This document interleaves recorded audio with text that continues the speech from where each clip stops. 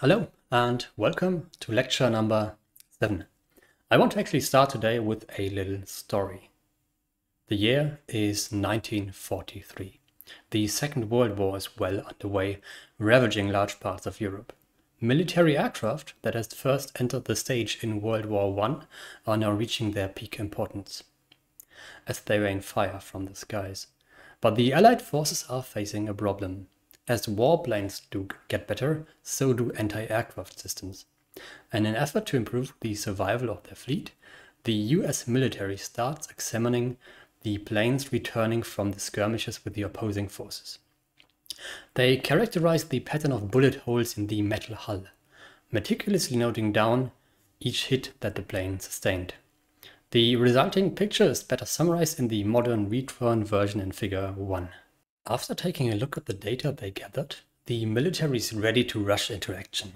To improve the endurance of their aircraft, the plan is to reinforce the parts of the plane that were most often hit by bullets.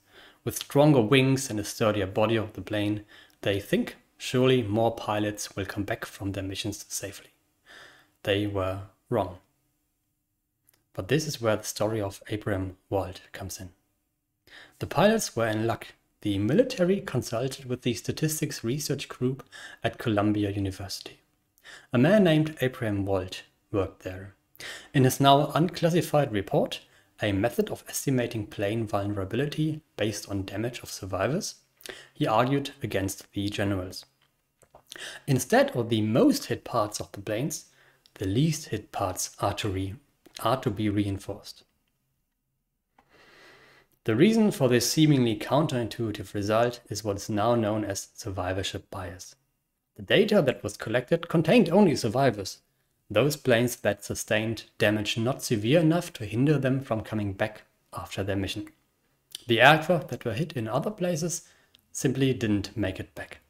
Consequently, Wald advised to reinforce the engines and the fuel tank. Let's think this a bit further. This is but one of a multitude of biases, specifically a selection bias, that will influence the quality of the inferences you can draw from the available data. Keep in mind, data is not objective and it never exists in a vacuum. There is always context to consider. The way the data is collected is just one of them.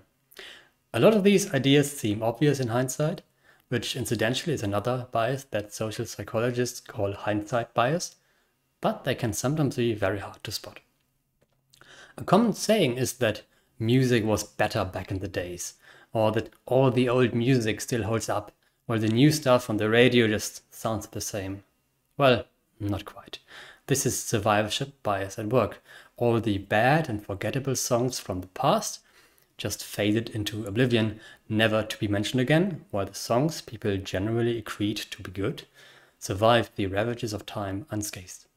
A similar thing happens with success in general, not just songs. If you ask any CEO high up the corporate ladder, or a millionaire, or the author of a book that reads How to Get Rich, they're sure to have a witty anecdote about how their persistence or their brilliance or their charisma got them to where they are now.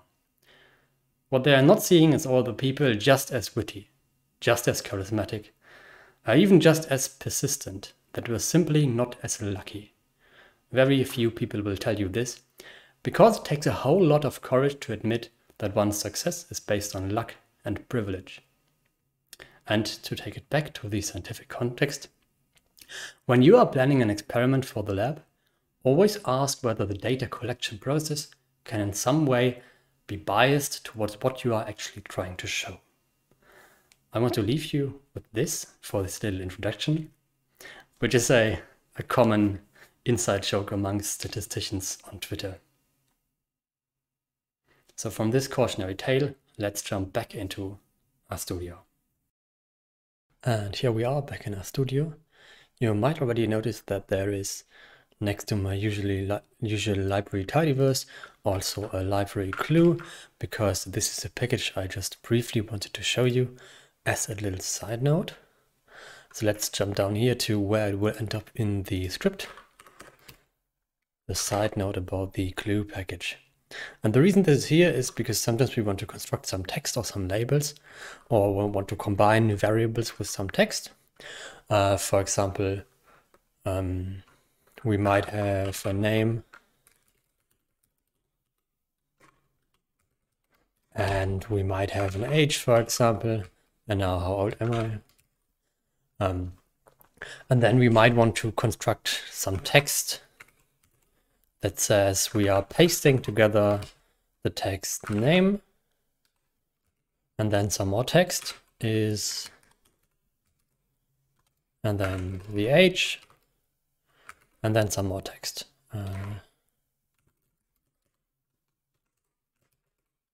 And now we look at this text, and we got a complete sentence if I add the full stop here. Now this paste function can sometimes be a bit cumbersome. It's nice to just combine variables with text, but if we want to do some more formatting, it can be a bit cumbersome. And this is where the clue package comes in. So you load it with library clue, and then you get access to the clue function.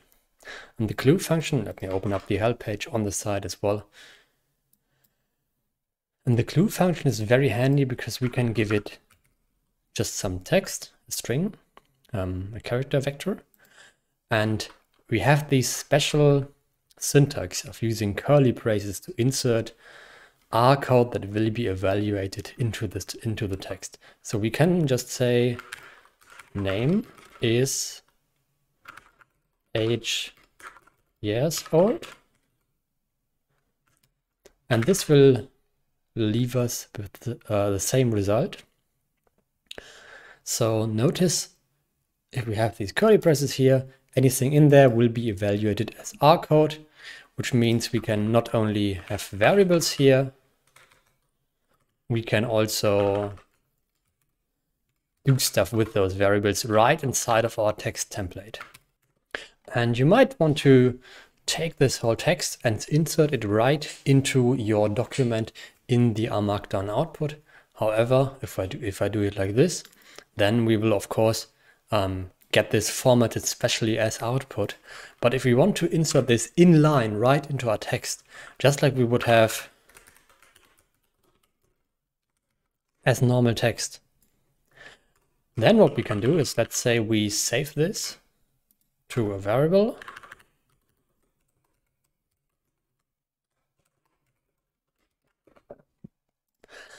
We can use inline R code.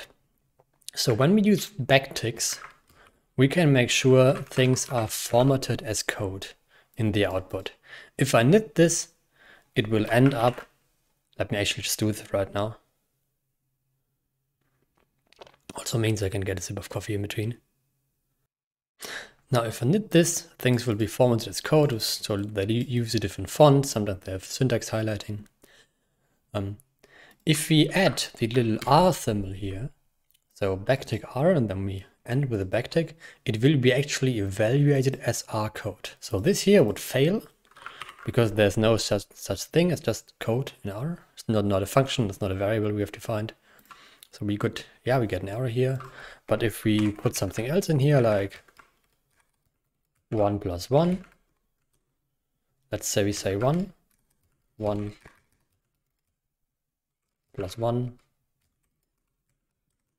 equals, and then the evaluated version of it, and we render this, what we end up with is the literal 2 in here. So knitr evaluated this and put the 2 here right into our code. So you can use this if you have some, say you want to write a report that is depending on some changing data and you need to write this report every week or something like this. It's probably more common in a business context than in research. Usually, of course, we do new stuff every week, but if we're doing the same thing every week and just some numbers that change depending on your input data, you could easily write a report where the results will always update. So instead of calculating things in here, I could, of course, also put, oh, let me leave this here. I could, of course, also rely on some variables that I have defined earlier on.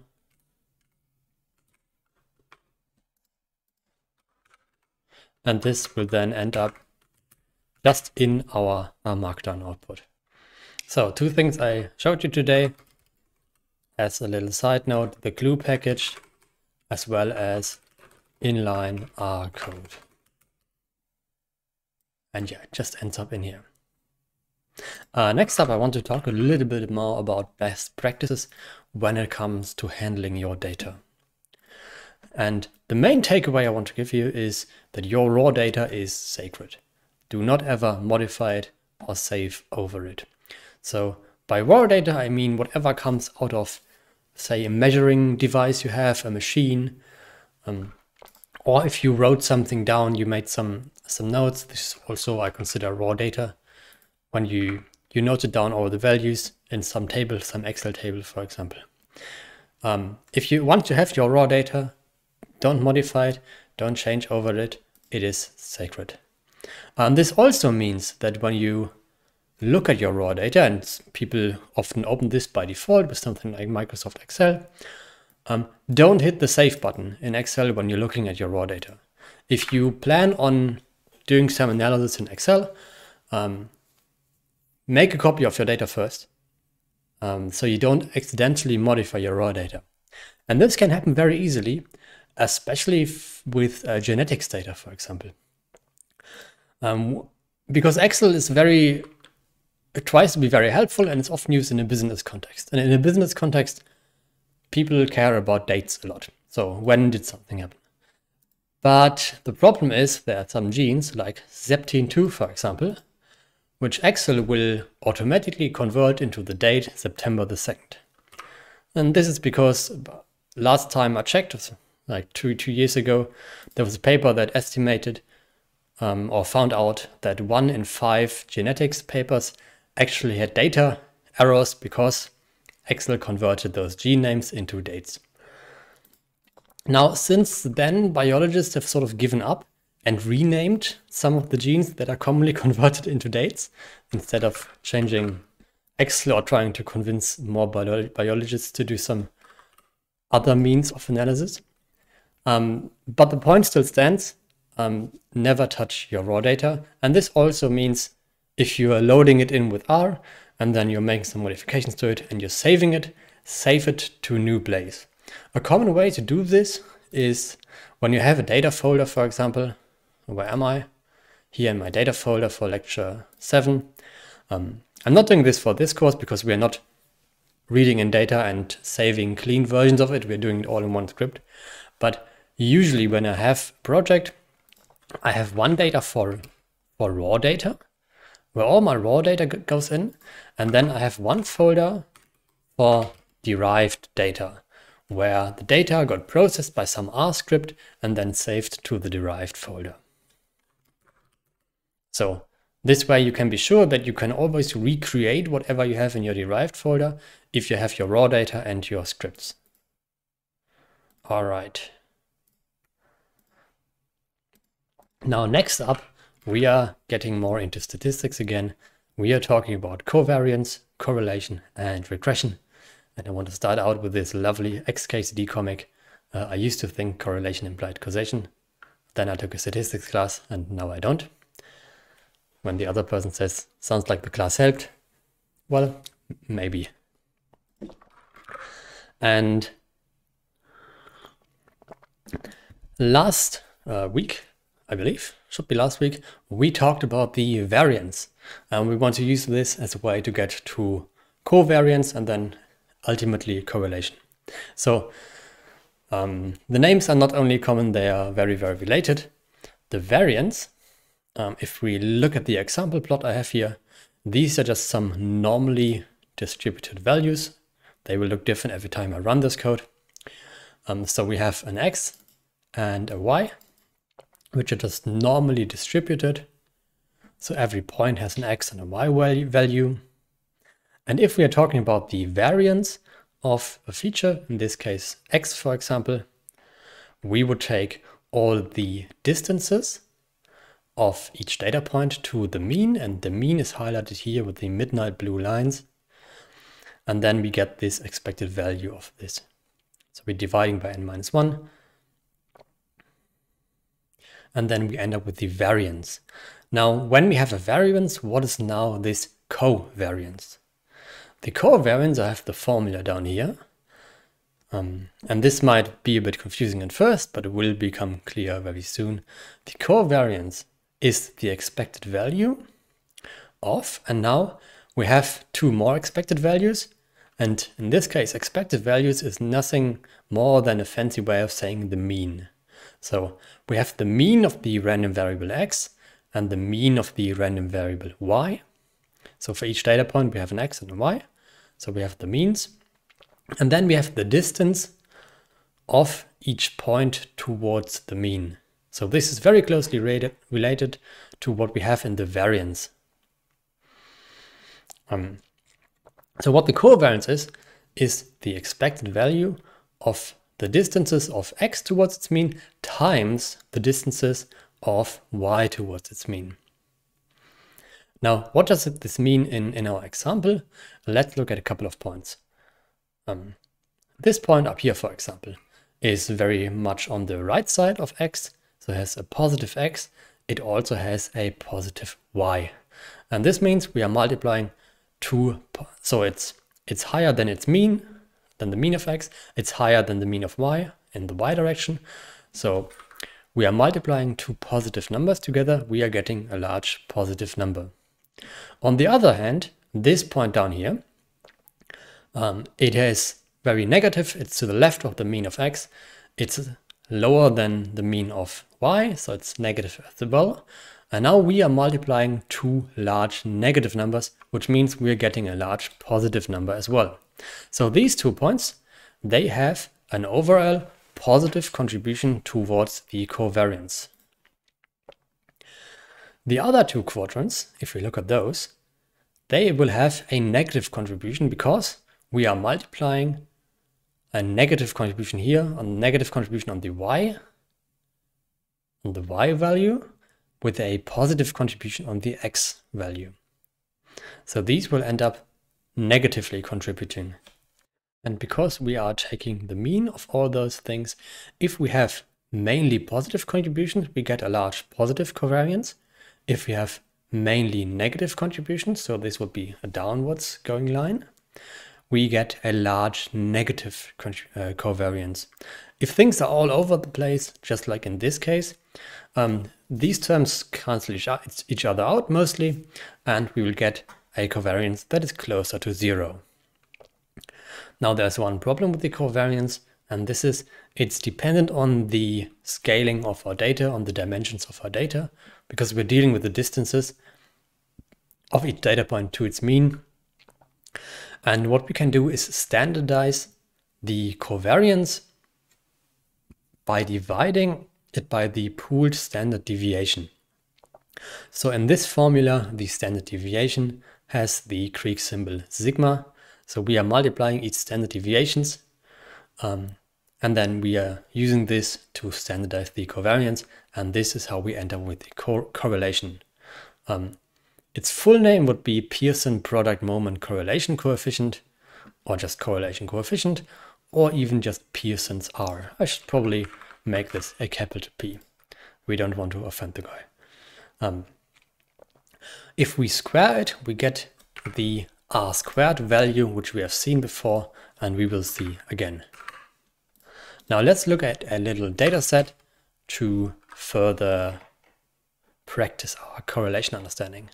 So just built into R and I think it's from the tidyverse package, there is a Star Wars dataset. If we open up the help page for this, it comes from the dplyr package, so it comes from the tidyverse.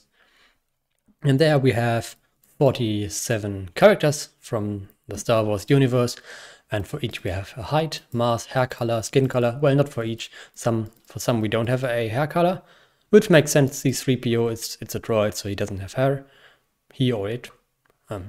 Seems to be sort of male, but I don't know. I mean, it's a droid. And then we have eye color, birth year, gender. Well, yeah, apparently CP2K is gendered as masculine.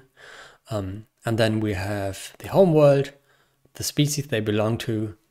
We have the films they starred in, and This is interesting. These are list columns now, films, vehicles, and starships, because every character can of course have been in multiple films and can have driven multiple vehicles or starships. But because I assume they didn't want to make this table really long and have the names duplicated, they put it in a list column. However, right now we're not dealing with fancy list columns for now. I just wanted to look at height and mass, because that's a very popular thing to look at for correlations. But the first thing I always do is create a plot. So we are plotting height versus mass. And let's add a geom point. Oh, actually, this will sort of be a spoiler, so let's not do this right now. Before we do this, let's look at some correlations first. And for this,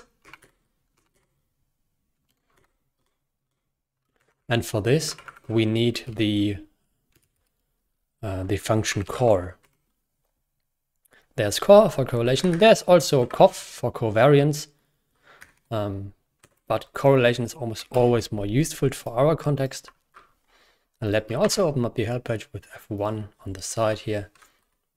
So what we are passing here is an X and a Y. So two vectors that we want to correlate. And I want to correlate the height.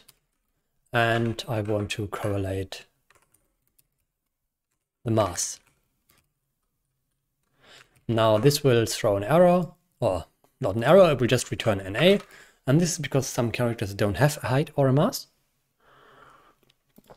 I'm assuming this is some incomplete data, because, well, everything should have a height or a mass. But what we can do to fix this is in the use function, we can say an optional character string given a method for computing covariances in the presence of missing values. This must be everything, all ops, complete ops. So we want complete ops, which stands for complete observations.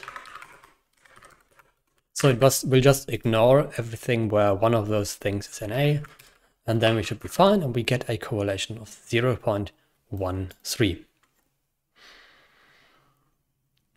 Now, when I first did this, I was a bit surprised that this value is so low, because, well, we would assume that height and mass are pretty much correlated. Like, bigger people tend to be heavier. And 0.13 is pretty close to 0.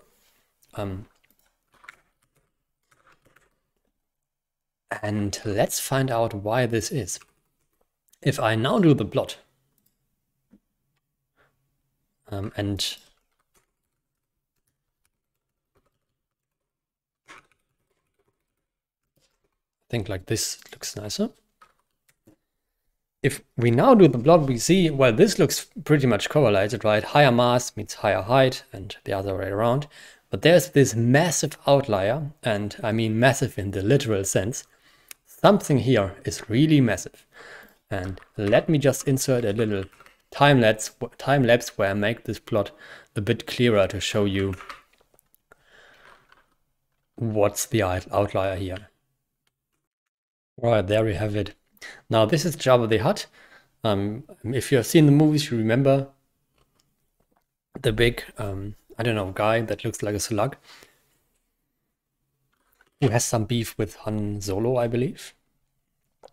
And, well, yeah, he's really massive, which means our Pearson correlation doesn't really work because we have this massive outlier. Now, what we could do, of course, is decide to remove this outlier if we have a valid reason. A good approach here would also be some other way of measuring correlation. And what we have done so far is use the Pearson correlation. Now there's another guy who has the last name Spearman. And yeah, Pearson versus Spearman is not a boxing match. And we can use Spearman's correlation as well. So let me just take this whole thing and copy it. Because yeah, I'm lazy, copy and pasting is always an option. So now let's call it, whoops. Let's call it Spearman correlation, not whoops. And now instead of not specifying the method here, we will specify the method Spearman. And now suddenly we get a much higher correlation. Now why is this? If you look at the method here, Spearman and Candle, actually here it is. But let me just explain in my own words. Spearman uses a so-called rank correlation, so it's very, very similar to what we had earlier in last week, where we talked about the difference between a t-test and the Wilcoxon rank sum test. So the Spearman correlation converts everything to ranks first, and then we are getting the correlation. I actually have a plot prepared for this, but once again I'm copy and pasting, because how we're making this plot is not as important as the content of this plot. And I'm not saying this often because I really like making plots. But I try to focus on the statistics this time. So this is the rank transformation of this. And now the outlier would be one of these points, would be Jabba again. But he doesn't have a massive influence because it's just the next point in the line. We can get more information about a correlation with the function core.test. So up here, we use the function core, but we also have core.test.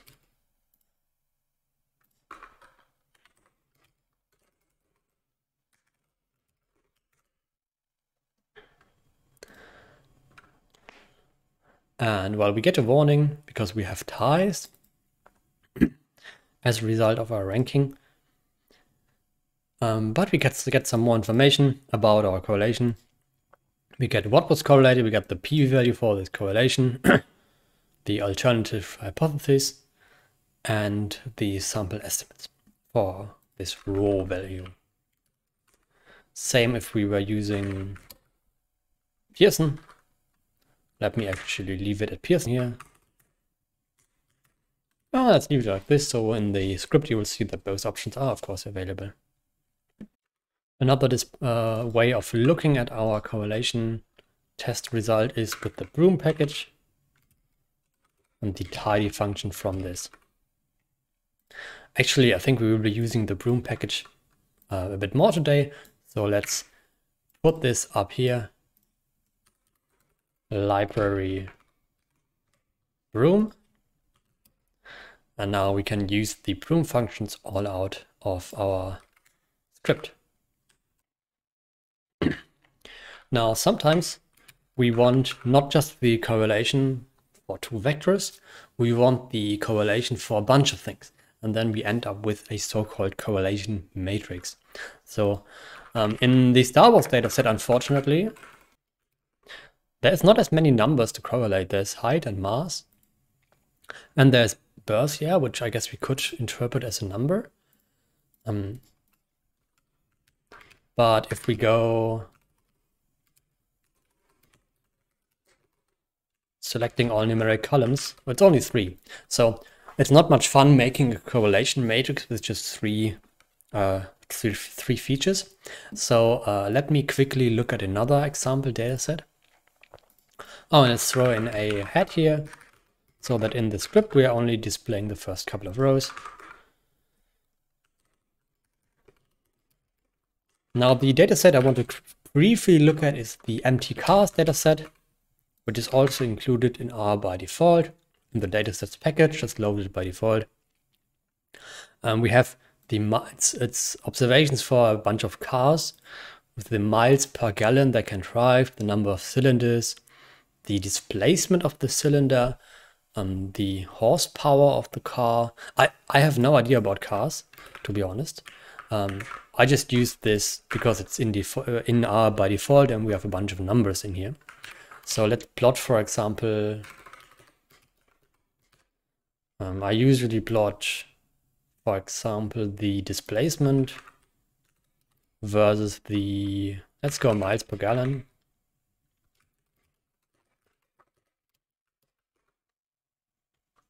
No, it's not ASE, it's AES.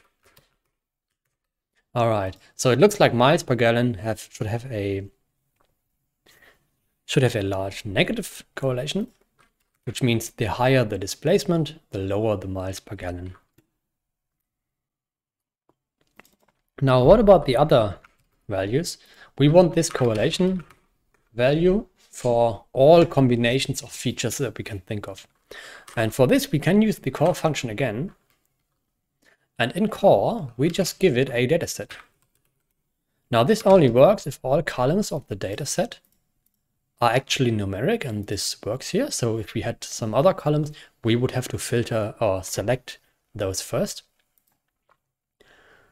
And this column here is actually not a column, it's the row names, which might be confusing because, well, regular data frames, they don't have, well, regular data frames can have row names, but tables can't.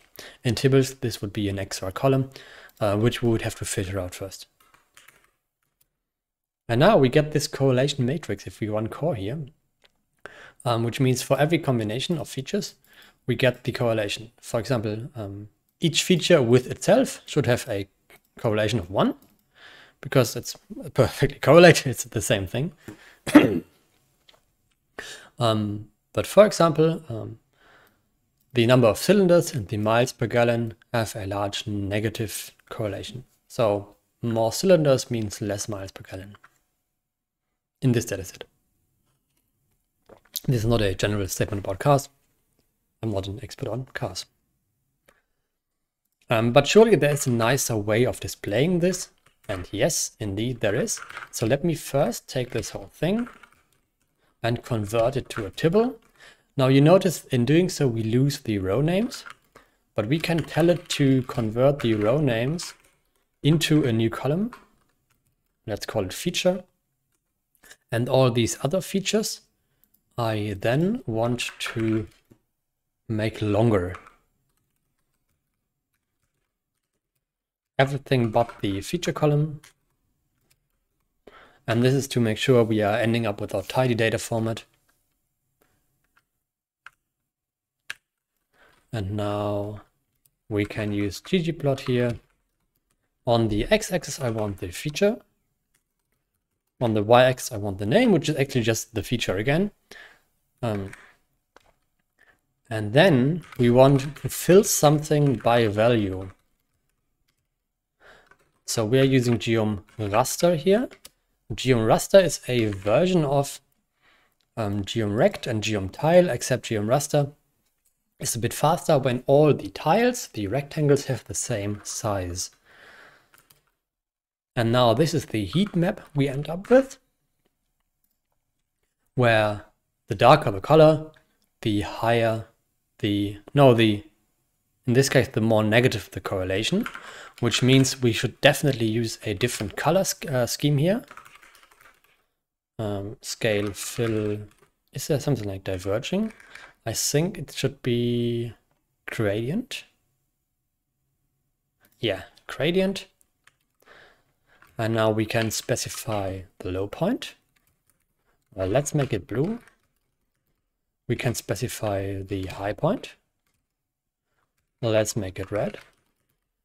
And there's no midpoint here, so I think it must be scale gradient 2, which also has the midpoint.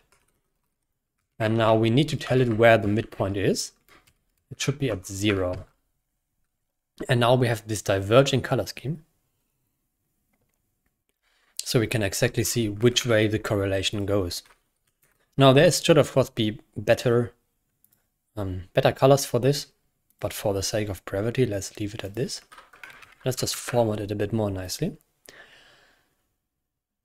And what we could also do is add some, I actually like to add geoms before we are doing any scaling and stuff. So geom, let's add some text, where the label is a rounded version of the value. Let's round to 2 decimal places. This is looking quite nice. Now this is a correlation matrix visualized. You notice we had to go through a couple of steps to achieve this. We had to convert it to a tibble. We had to pivot longer it, and then we had to make the plot. If you are doing a lot of correlation matrices and lots of correlation, I should point you to the core package. So let's pull this up here. Core is part of Tidy Models, but I don't think it's automatically loaded. So let's do this just off the book, basically. Core, we can load. Actually, let me just use some functions from it, so it's more explicit where there's core functions. The first function, the main function, is correlate, where we are giving it a data set. And then we are getting, instead of this matrix that we had earlier, we are getting already a tidy tibble, which has an additional attribute that it is a correlation data frame. So we have the term here, which we called feature earlier on, and then we got all these features. Now we could do our regular pivot longer now. Core already comes with a function for this called stretch. And this converts it into a form that will be nicer to plot. We got X, Y, and R. R is our value from earlier on. And now we could either use our same ggplot code up here, or from the core package, use the rplot function. Apparently, rplot doesn't even need the stretching. It does this already. So let's close this one here. And now look at our correlation matrix, except this time it's not using this square format. We're just using dots here, which can sometimes be very nice because the unimportant things sort of fade into the background because they're just white. And the important things, they get bigger and more colorful. So for example, we can focus that there's a large negative correlation between miles per gallon and WT. And I don't recall what WT is. There is so we don't need core stretch here, apparently. Let me write this in a different way, so I don't forget to mention this in the script. Now we're getting the stretch version, and we're also getting the unstretched version as a plot. Oh, I should stop my Pomodoro timer. There is another function to visualize this whole thing, which can also be very interesting. What kind of plot is it? It's a network plot. And there we get highlights of which variables are highly correlated to which other variables, which is sometimes a very interesting way of exploring your data. So if you're working a lot with correlations, definitely check out the core package. All right, one thing that always crops up is that these correlations, especially when we look at like plots like these, it looks very similar to what we had earlier with linear regressions. Now, what is the difference between a correlation and a linear regression? So this is the formula we are using when we are fitting a linear model. We got y, some response variable y, depending on our normal formula a plus x times b. So we got the offset or the intercept and the slope of our curve. Now, the main difference is that when we have a correlation, both of these variables, x and y, are random variables, so they have their own random variation. In a linear regression, x on the x-axis is not a random variable. This is something we have fixed. This is something that is not subject to random change. This is something, for example, an experimental condition that we have set, or say we're setting a temperature, for example. This is not something we have measured. Sometimes the distinction can be a bit hard, but it should be obvious in most cases. Let's look at another data set where linear regression is more appropriate than correlation. And for this, I downloaded some ratings for Star Wars movies, actually, from the movie database. So take a look at the R script in the R folder if you want to know how I did this. So let's call it ratings. And it's in the R dataset format. So in RDS format. Now it's just 10 rows. But we have a bunch of information about the Star Wars films. Oh, we even have a summary of the plot. That's nice. But importantly, we have the IMDb rating, which I want to be looking at. And we also have the year it was released.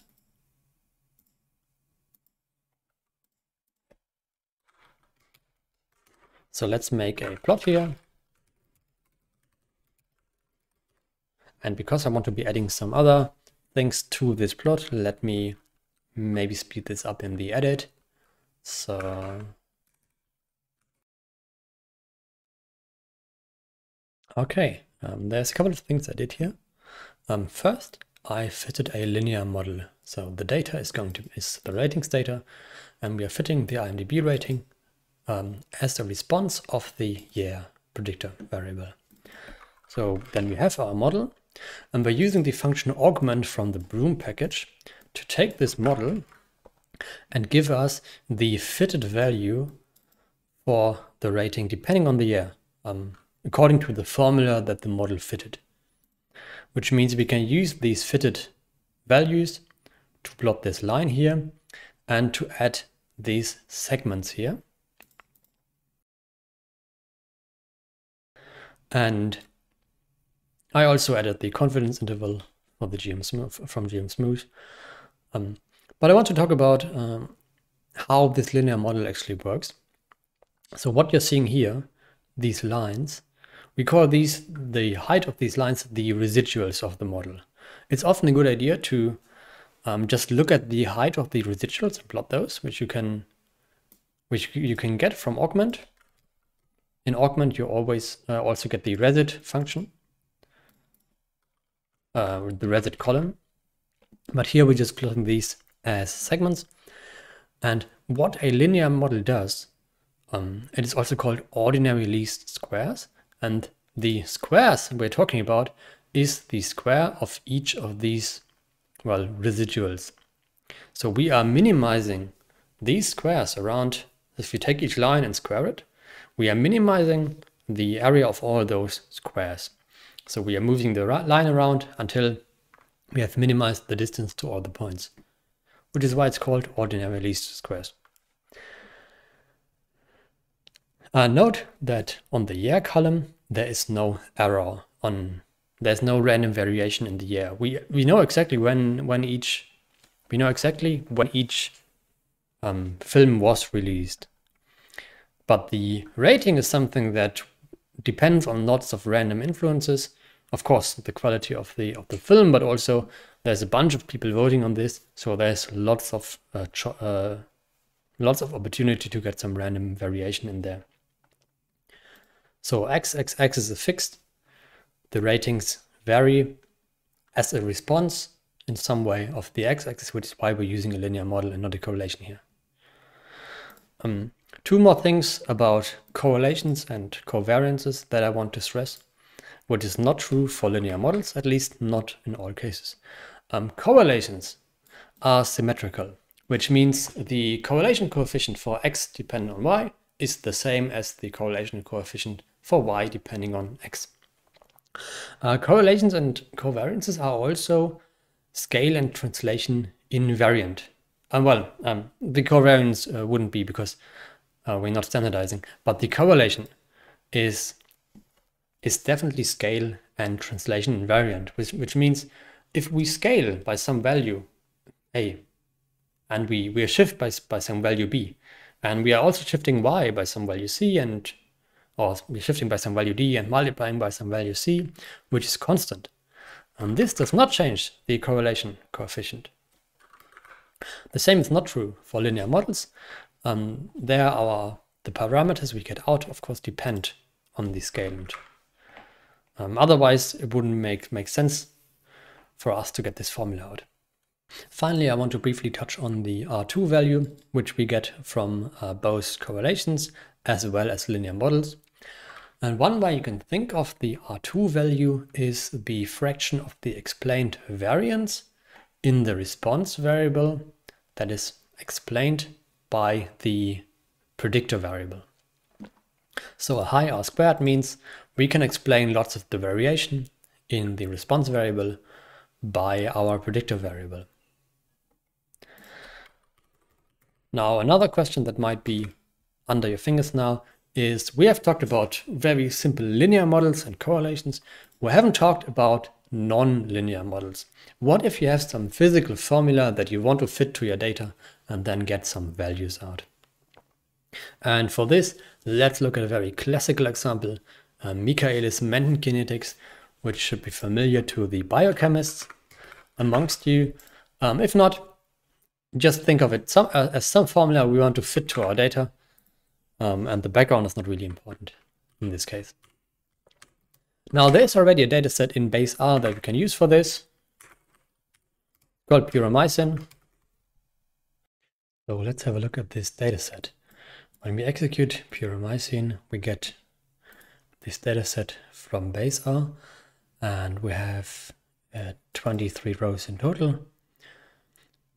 First, we have a concentration, then we have a rate that was measured, and the state. And the state is either treated or untreated. There's apparently one row less for untreated because I assume there's some data point missing. So let's do what we always do when we get some new data set. Let's make a plot. Oh, and another thing that I want to do is, right now this is a base R data frame. I'd like to use tibbles instead, because if we compare how a base R data frame prints in the terminal, it just prints everything. Whereas if we convert it to a tibble, we get all these informations, which is handy. And also, if you get a really large data frame, it doesn't completely cover all our output.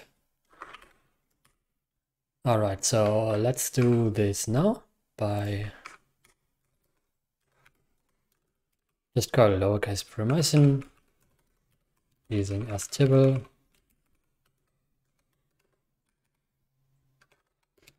And in here, it doesn't change anything, because in our Markdown, when we're looking at it in RStudio, it is essentially printed just like a tibble. And now we're using this puromycin here. And I want to plot on the x-axis the concentration. I want to plot the rate on the y-axis. And I want to color everything by state. And conveniently, state is already a factor. So let's go with geonPoint first.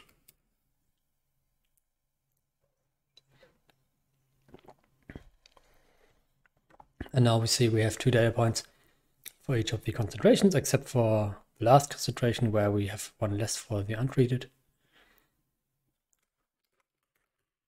And the curve that would fit this has the functional form of rate is the maximum velocity, the maximum rate, times the concentration divided by Km, or the Michaelis-Menten constant, plus the concentration. And what we want to find out when we're fitting a curve to this is exactly this Vmax and the Km value. Now, what we want to do now is, of course, add a line to this. However, if we just add a geom line here, it will just connect all the points with straight lines, and this is not physically meaningful. We want to fit this function. Now, let us explore this function first by building it in R. So we want to create a function that gives us the rate and this is a function of Vmax. It is a function of, let's actually start with the concentration.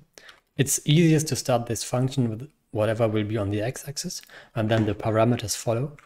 So parameters are Vm and K. And we get the result by Vm times concentration divided by, and now we need this, K plus concentration.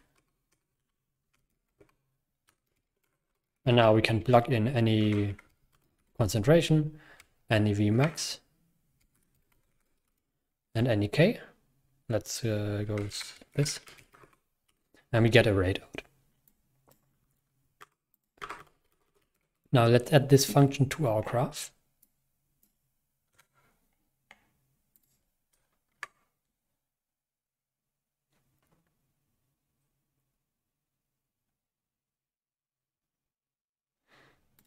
So we have our points here. And now we're adding a geom function where the fun is.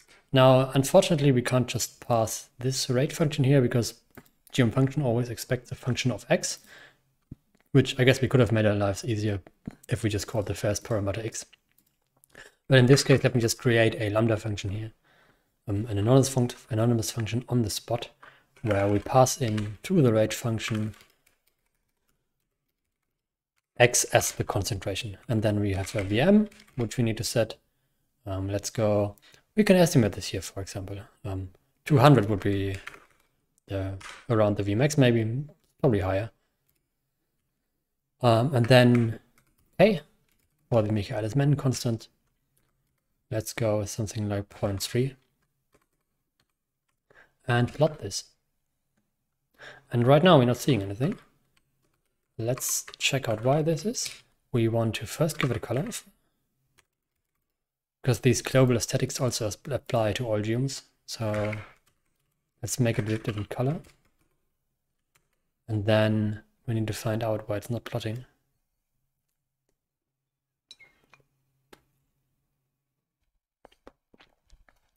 And the reason it's not plotting is that I'm constructing this lambda function here, and the lambda function always creates, it even says so here. I should have read this warning. Always creates a function where the first argument is called .x, not x, .x, and now we're getting a function here. And this is of course far off from all the data points because we just guessed some numbers. Now what we want R to do is to take our function and play around with these numbers, like we could do here, for example. I could increase these numbers, change these around until we're getting closer to, we're getting better. And so I could change these around until I get closer to the data points. Now, we need some way of knowing how far off to the data points we are. And in the function that we will be using, called nonlinear least squares, we will be minimizing the squared distances of the function to the points. So let's do this now. So we will be creating a model. And I'm sure there should be more creative ways than just a model. Maybe something more telling, like Michaelis-Menten model or something. But for this, we need the function NLS. Let me also open up the help page with F1 on the side. And remember to do that as well if you're working with it, just to make sure you're getting all the parameters right, not wrong. And the first thing we want is a formula.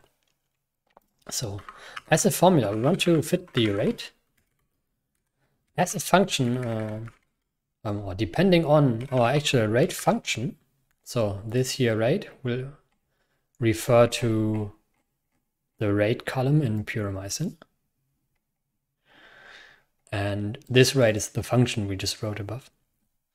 Now we want to fit it as a function of concentration, and then there's a Vm and a K. So I'm not giving any values to these just yet. I could make this more explicit, but because I know the order these things are in, I can just leave this out.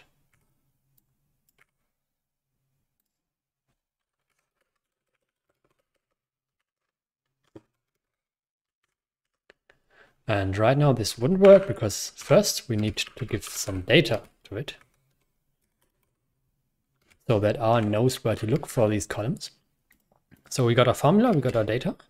Next up, this will not work because it can't initialize VM and K. Oh, actually, it just did. Did it just work? All right, it just worked. I was not expecting this. And the reason I wasn't expecting this, maybe there's some update in the latest R version, which is uncommon because like those base R functions are rarely updated. But normally you need to tell NLS some starting values. Like it needs to know what VM and what K value it should start off, just some crude guess that we can give it. Otherwise, and it just told us this, apparently, it just initializes all values to 1. And sometimes this means that the function, like if you check this, how this looks like,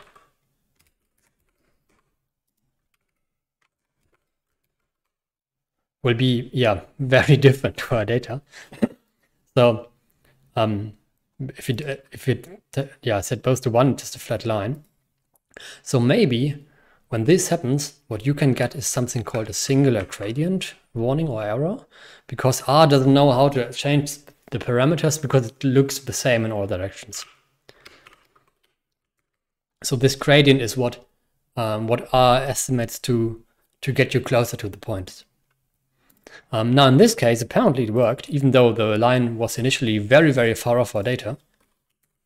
But let me make this a bit more explicit by saying start. And as start, we give it a list, and then the elements of the list will be starting values for our parameters. So let's set 200 and 0.3 as our starting values. And now it's happy. And yeah, I'm still shocked that it just worked earlier on, but this will be safer for this case because we can already guess the maximum velocity a bit. We can already guess, if we remember from biochemistry, that the Km is the concentration at which we have the half maximum velocity. So for both of these, we should be around here. So we can give it some guesses. We can later compare actually how this differs. Right now it estimates 190 and 0.06. What happened here if we did it without the...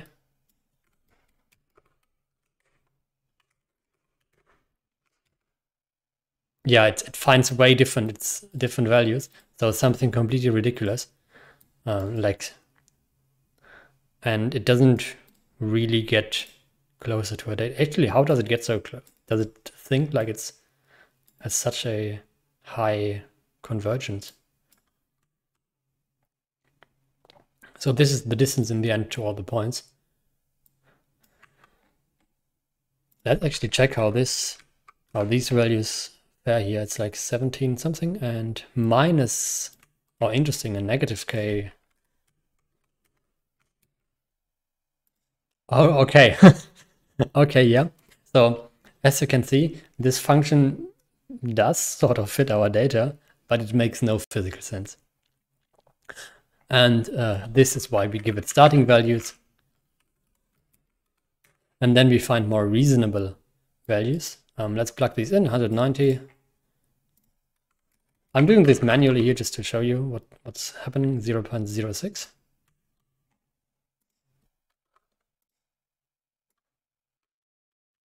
Yes, and this is closer.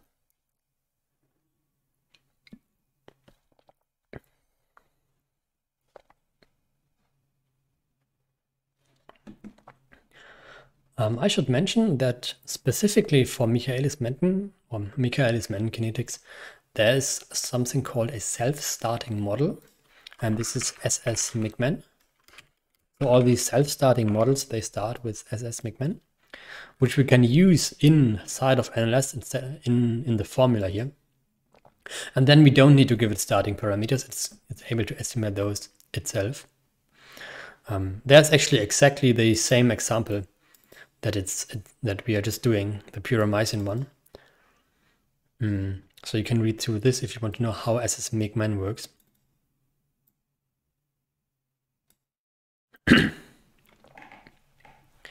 However, it is of course always more general if I teach you the general concept of just fitting something instead of a specific self-starting model. If you can fit any function and just give it some starting values, you will of course be able to solve more problems. So let's explore this model a bit.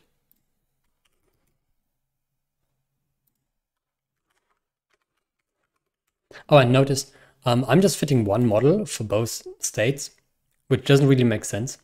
We will deal with this later. Actually, the better thing to do right now for showing things would be to just let's look at just one state for now.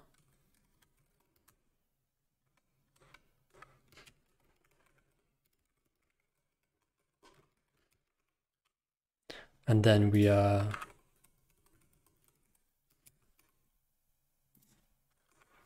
and I need a double equal sign here. And now we're only working with the treated values. So if I plot this down here,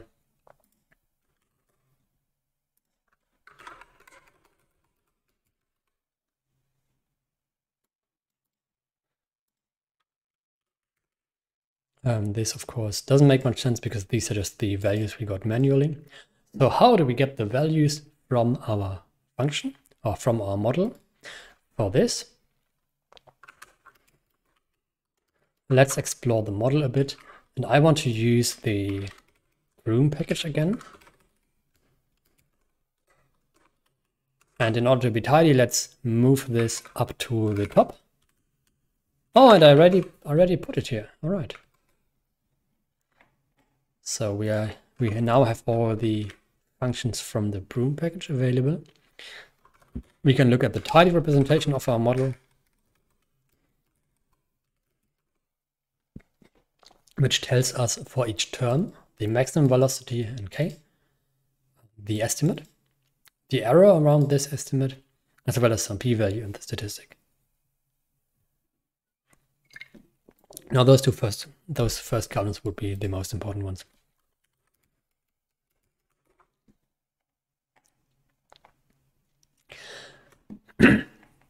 Now, when we are plotting this, how can we now plot this model on our function? And for this, let me introduce the predict function, which is just from Bezier, it's not from Broom actually.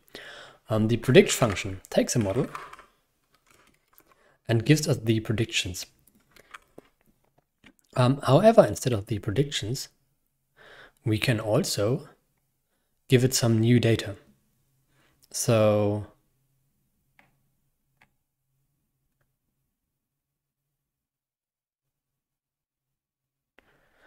here is all the variants, so it depends on what model it gets, but predict.nls is what we are using. And there's this new data argument. It's a named list or data frame in which to look for variables with which to predict. So when we're just using it without new data, we get the original predictions. So this would be the prediction for the first concentration, which would be this one here. But when we say new data is a list where the concentration is, let's say we want a number, a sequence from 0 to how high does the concentration go? 1. And we're going in steps of 0.1. Let's go 0.2, 0.01. Now we are suddenly getting a whole lot of predictions, which means we can plot these. So in here, in stat function, let me actually make this a function of where the new model, where the new data just comes from the x-axis.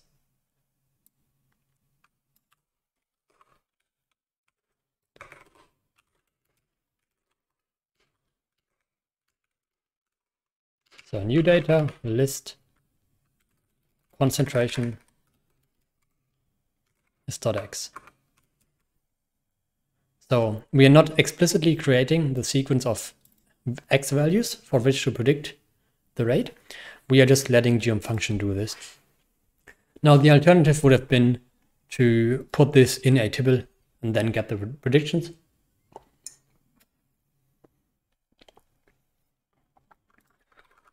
But here geom function takes care of equally spacing out these values. And yes, this is the function that we fitted.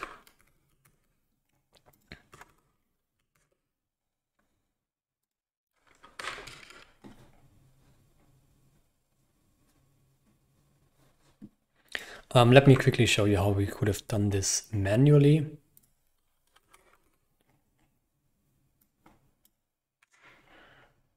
We could have, say we want to create a tibble. And in this tibble, we want a number of concentration, which is a sequence of numbers, equally spaced numbers. And then we get the rate by predicting from the model. And then as new data, we are passing this concentration in our tibble. So this is what our prediction data frame would look like.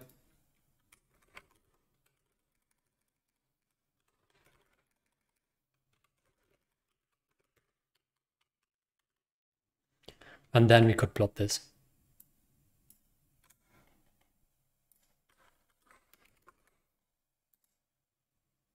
So instead of using geom function here, we can use geom_line, where as the data, we are giving it the predictions. And let's make it black.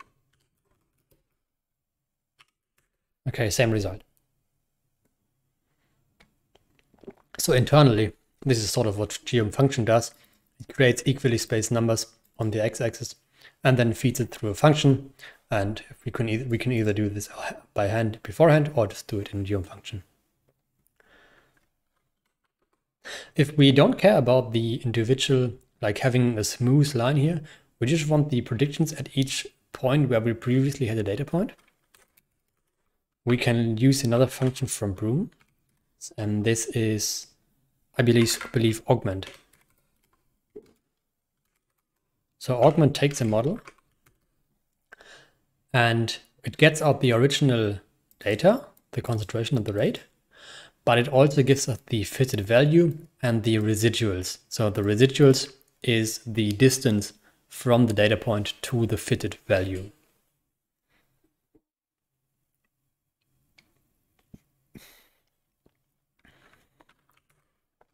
And this can then be used to plot them, for example.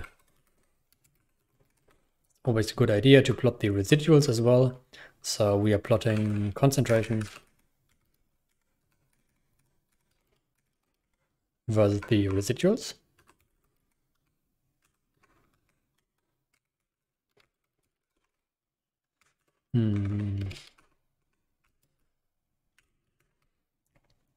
But in this case, we don't have that many points.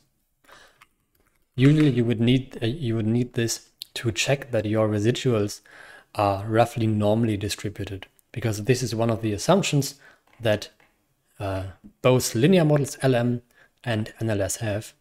They work best when the residuals, whatever, so the remaining distances are normally distributed around our curve. Now, up until now, we have only fitted one model for the treated state. So let's go about fitting models for both states at the same time without having to copy and paste too much. So this is going to be one of those many models things. So let's start out with our data set. And then I'm going to group it by state. And then nest it. So what this does is it takes the data for each state and puts it in a list column called data, which means we can now iterate over this data column. And we're doing this inside of mutate. And we are iterating with our familiar per function map. So I want to create a model. And this model will be created by mapping over, no, not maply, by mapping over the data column. And now we need a function to fit So let's go up here. We have already done this before. There is basically what we did here. We can just copy and paste. So let's put this down here. So we are taking as the data the treated, and then we are fitting the model and returning this. So let's turn this into a function. Fit migman. And this is a function of some data. And in there, exactly this will happen. We will fit our model. Let me reformat this. Control I to indent. We will fit our model, but now it will not be dependent on the treated data. It will depend just on the data that we are passing to the function. And now we can use this function in here. And when we run this, we get another column here with our model. Let's also extract some parameters from our model. And for this, we use the Broom function tidy. So we are mapping over the model column this time. And we are using the function tidy. All right, we got our parameters, but we can't see them unless we save it to a variable first.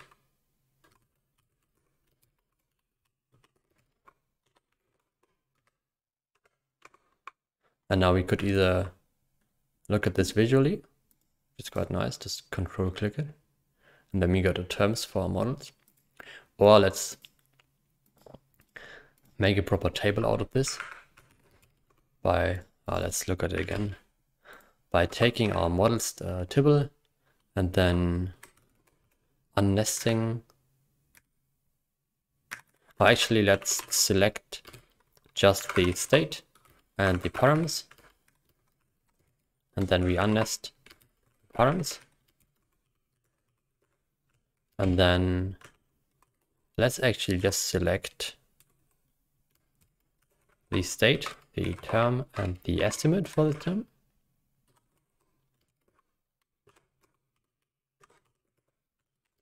And now what we can do is pivot, not longer, pivot wider. We want to pivot wider where the names come from the term column and the values come from the estimate column. And now we get a nice table with the fitted parameters for our models for both states. And we can compare those, print those out as a nice table. What we also want to do is make some predictions and plot these. So we want to plot these nice lines. And for this, let's look at our models again. We have multiple options. Let me show you one first. And the first one is we take the code we had up here, where we create some predictions. And this is now a familiar workflow. We find out how we did it for one case, and then we turn it into a function. So let's turn it into a function, make predictions.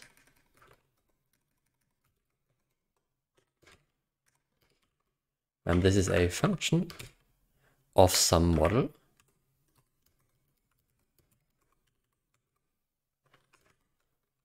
And in there, we will generate some predictions. And I'm not saying those into a variable in the function, I'm just returning these. Let's Control I to re-indent. So we're taking model. So this model will be used in here and predict. And we're generating some evenly spaced numbers. So now what we can do is take these models, and mutate. Let's call the new column we are creating breadths for predictions. And now we can map over the model column. And what we're using is the function make predictions. This gives us a table of predictions, which we can't look into right now. So let's select just the state and the breadths. And then unnest them, the breadths, yes. All right, these are our predictions. And now we can use these predictions in a plot. So we are starting with the normal Puromycin plot. So we are plotting concentration versus rate, color coded by state. And now we're adding a geom point. This is our normal plot. But what we're now also adding is a geom line with the specialty that this geom line has different data. It has the predictions as data. And there we go. If you want to make more or less predictions, we can change these values here. Say we wanted to predict until 1.5. And we would get more predictions out here. Of course, we don't want to predict too much outside of our data because, well, it's going to be less accurate. Okay. Another way of going about this, and I want to briefly show this, but it's a bit more confusing at first, but sometimes faster, is we take our normal ggplot. Let me actually just copy and paste this. And, oh, it's incomplete, right? And in ggplot, remember we have geom smooth. And geom smooth can fit a function to our data. It can, well, normally just create some squiggly smooth lines. We have used it before with the method lm. But linear model is of course not what we want, and what we want is this NLS, non-linear least squares model. And this is also possible to be used in as the method here. So we can now use NLS, but this by itself shouldn't do anything, right? Because we haven't told NLS what it could actually calculate. So we need to give our method some more information. So let's go up to where we fitted the model. Can do some more copy and pasting. So yeah, this is how our model normally looks like.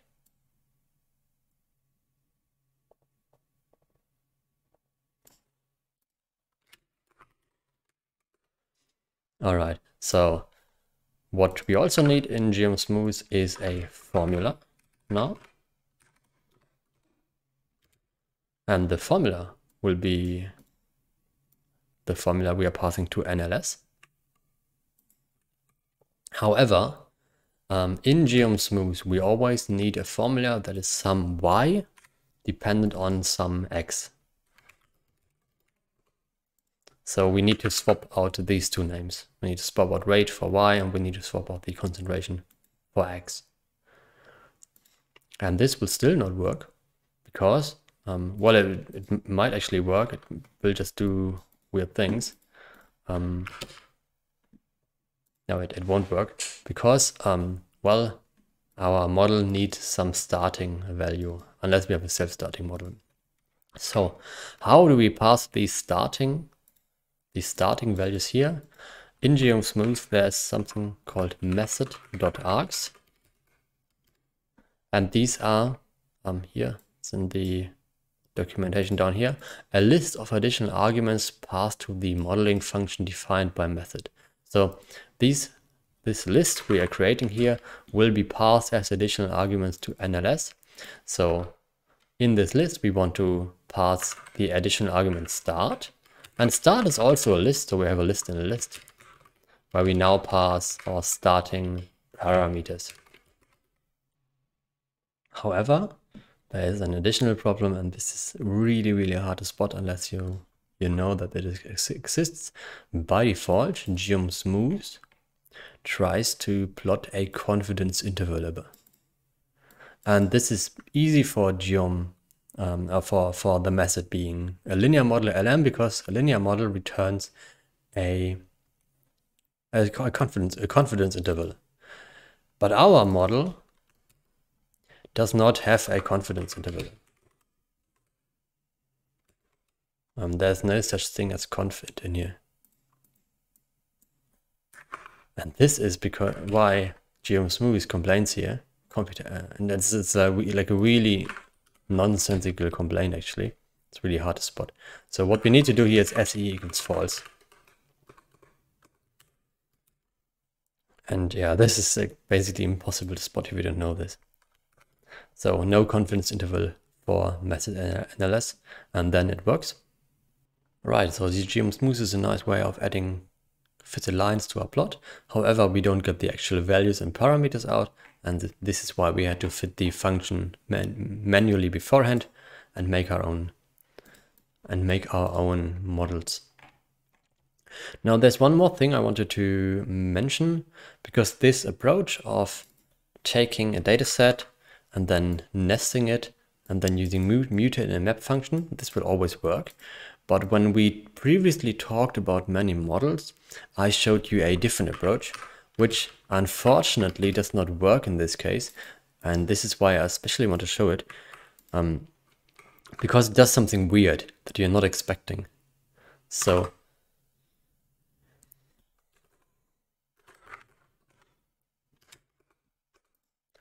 I previously did something similar to saying we take our data set and we group by some state, and then we use summarize.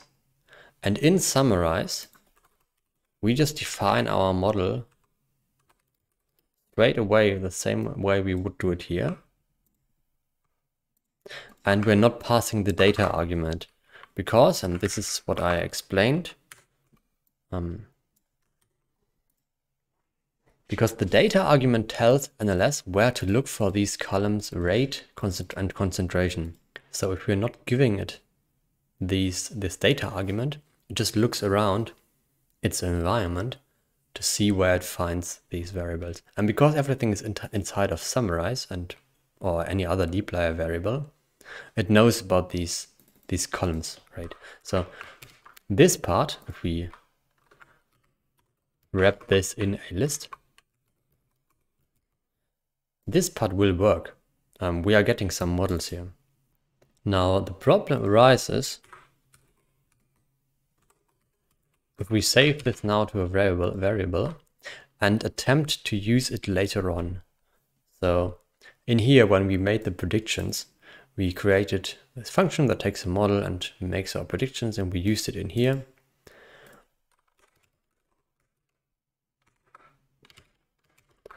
So if we use one of these new models, this will actually not work. And we get a really weird error. Let me just show you new models. Let's just pass the first model here. We get like a really weird error. Too late to resolve rate at the end of dplyr summarize. Did you save an object that uses rate lazily in a column in the dplyr summarize expression? Now, this will be really confusing because this is because of something we did much earlier on. This refers to up here, and if you're doing this later, of course, you don't remember what you did a couple of minutes ago or maybe half an hour. So it's really hard to debug this sort of thing. Let me explain what's happening here so that you don't run into the same issue. And just to reiterate, this approach with grouping and nesting, it always just works. But this approach where we're not explicitly using a map function will not work. And the reason for this is that inside of summarize, we have access to our column. This is true, but NLS does not remember the actual values of the rate column and so forth.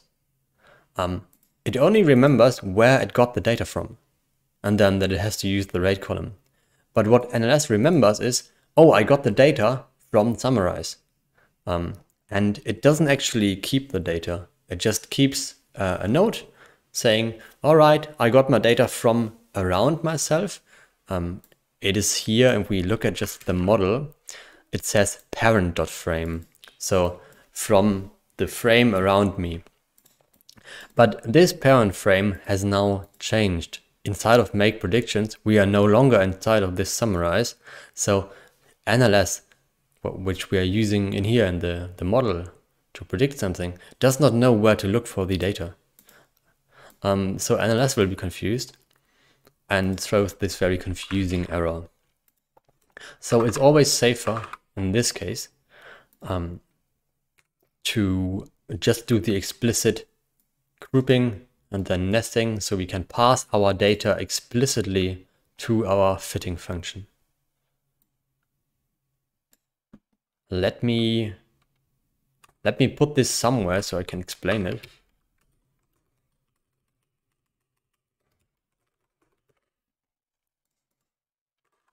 And the reason we didn't stumble across this when we fitted the linear models using this shorter approach, sort of, was because we didn't use the model afterwards. We just looked at the predictions, or we just looked at the parameters.